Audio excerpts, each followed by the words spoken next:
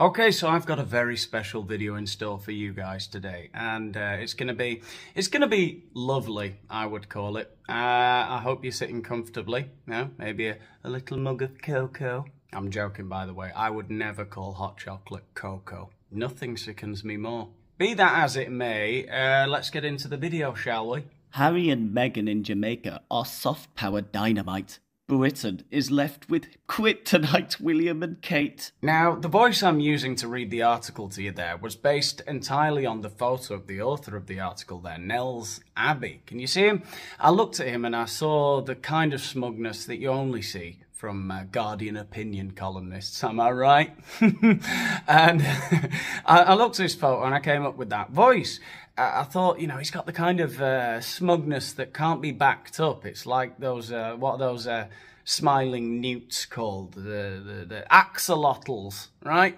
Always bloody smiling. What are you so pleased with yourself about, you cave-dwelling amphibian? You're disgusting. He's a Caribbean amphibian. I'm sorry, I apologise to any salamanders that were offended by that joke. Anyway, it turns out I did get his voice 100% right. This is how he talks. In this brown envelope, ladies and gentlemen, is a bride that's going to go around to all of you this evening. So the sweet content of this brown envelope, I hope, carries the motion for us. So, At times like these, it's clear that the Sussexes represent a missed opportunity for a UK that needs friends in the world. Oh, poor Nels. The UK needs friends, does it? Or does Nels need friends? Is Nels projecting? You haven't got any friends, have you? A popular Nigerian adage says, Oh, great. the cow never knows the value of its tail until it is chopped off. Maybe we shouldn't use any more Nigerian adages. Oh, I know, I'm sorry, I shouldn't be so harsh.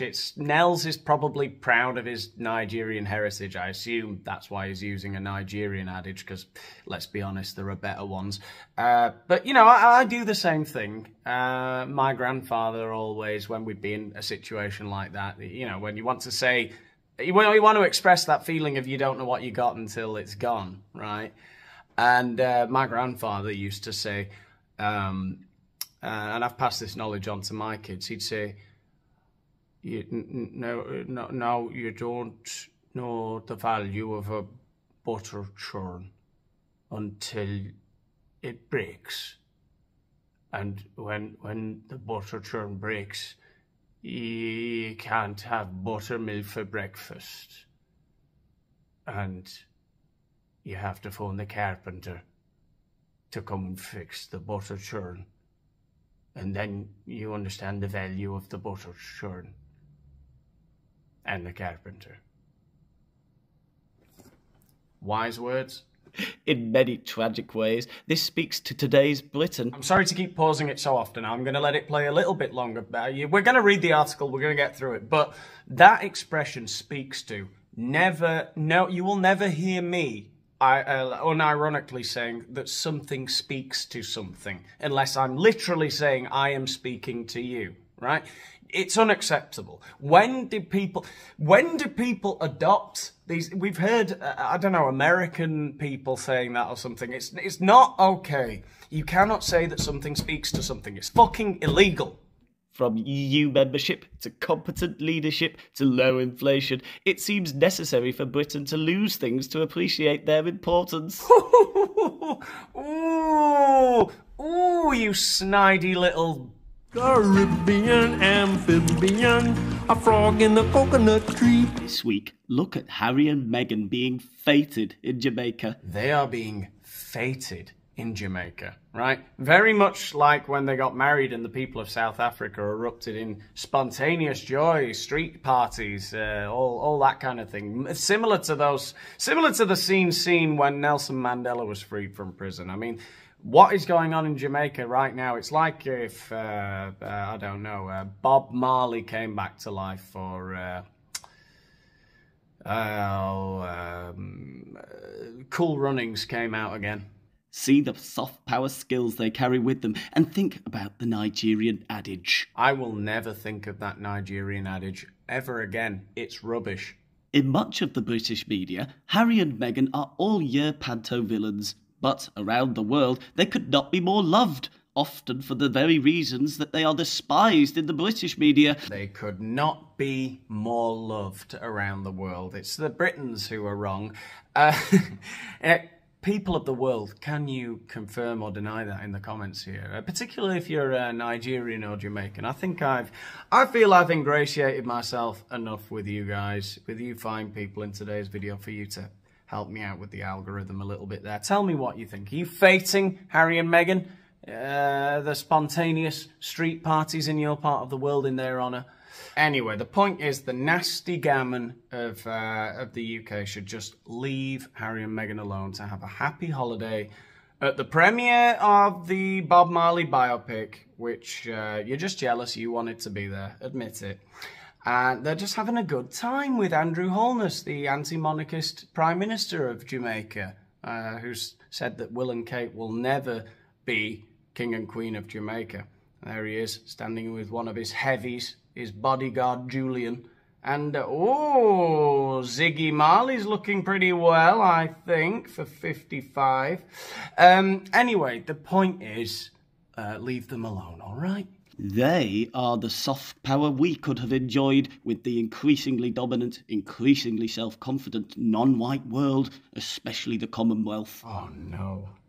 What have we done? You maniac! Just think of all of that soft power of Meghan Markle's that we could be harnessing right now. Well, I don't know about you guys, but this is one cow that has truly learnt the value of its tail. It's not just that they are royals. Prince William and Kate headed to No Problem Jamaica in 2022 and encountered problems aplenty. Oh, can you imagine his smug little face writing, aplenty, aplenty. You're not big and you're not clever, Nels. You haven't got any friends, have you? As their PR fiasco unfolded, they were derided for shaking hands with Jamaican children through wire fences and for motoring Viceroy style through crowded streets in a fancy Land Rover. Yes, they should have taken the more humble option of a 7-vehicle armoured convoy.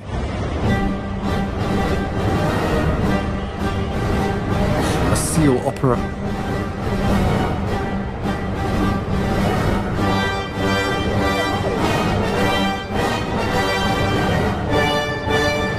Adobo.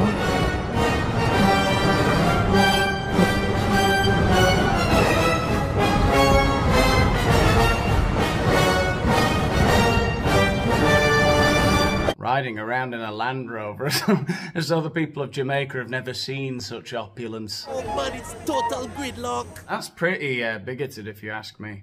At the nightmare's end, Jamaica basically handed Britain its P45, informing the royals of its intention to be a republic and to move on. Oh, you can just hear him, can't you? But they basically handed Britain their P45. Did they? However will we cope?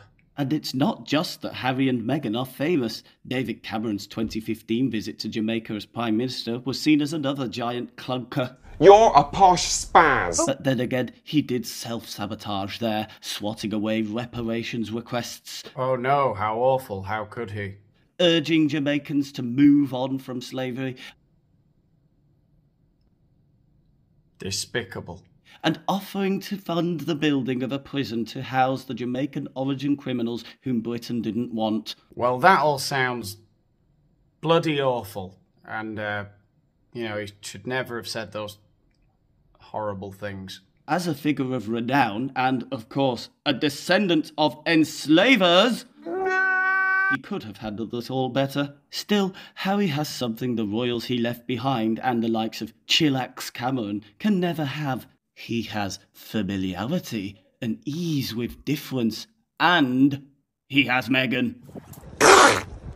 In 2012, he also had the love of the UK press and public. He was praised for his warm embrace of then Jamaican PM Portia Simpson Miller and was photographed larking about with Usain Bolt. He has shown himself to be a natural ambassador, a diplomat in a very real sense. One hug from him has, at least partly, dissipated the bad feeling of generations. Now, an old Jamaican adage, you can't have your Jamaica cake and eat it, I'm afraid. Now, I'm not blaming you, Jamaicans. It's this Nels character who's taken it upon himself to speak on your entire island nation's behalf. But this idea that slavery and the colonial past is something so painful that only a few $1 million could help you get over it. Some reparations, please. That's one idea. And who knows, maybe that's true. But at the same time, simultaneously, a hug from Harry. Oh, well, if he gave us a few more hugs, maybe we could forget about the reparations. It's gone some way to healing generations of hurt. Harry's hug.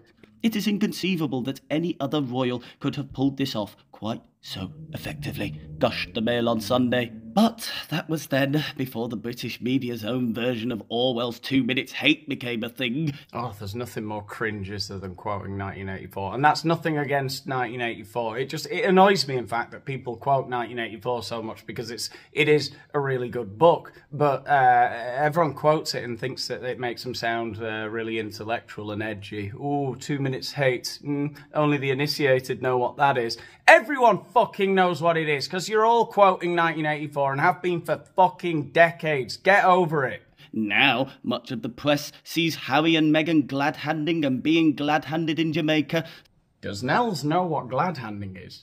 Because that is what's happening. They are going around shaking hands with people and having their hands shaken with people who don't give a toss about Harry and Meghan, and Harry and Meghan don't give a toss about the people they're meeting. So it absolutely is glad-handing. It's just that doesn't make them sound good, which is the objective of this article, surely. Anyway, I think I'm overthinking everything.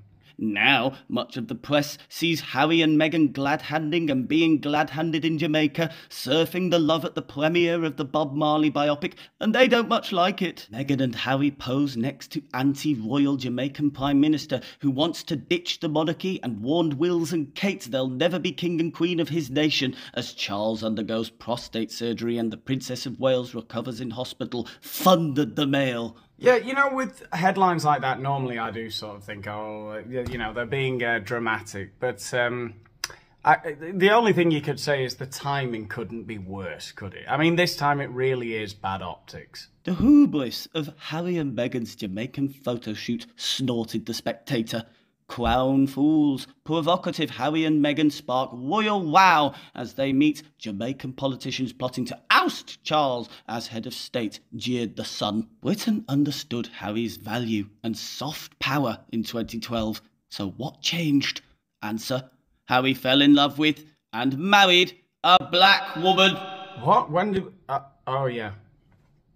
That could have been a boon for this country, here and abroad. Instead, it's a might have been. And what might have been to our reputational benefit is what has been happening in Jamaica. UK headlines and sour grapes tell you one thing: we messed up, and we know it. Meghan was and remains soft power dynamite, and all we have now is the soft power kryptonite of Wills and Kate and the Windsor firm that spurned her. Still, that's us. We never miss an opportunity to miss an opportunity. Well, it seems we've got some serious reflecting to do as a nation. Some healing. I feel like I need some reparations. I don't know about you. Anyway, I think that's about all today. I am going to be making lots of videos in the next few days. A load of things have piled up, and a few of them will be on Patreon. So if you want to check out my Patreon channel, which is now allowing me to upload videos again, which it wasn't allowing me to do for the few days until the good people over there sorted my problems out for me. Thanks. What was the guy's name? Mikey. Thanks, Mikey. Anyway, if you've enjoyed the video, give it a like. Let me know what you thought in the comments. Share it around all the social media and stuff. Thanks. Bye.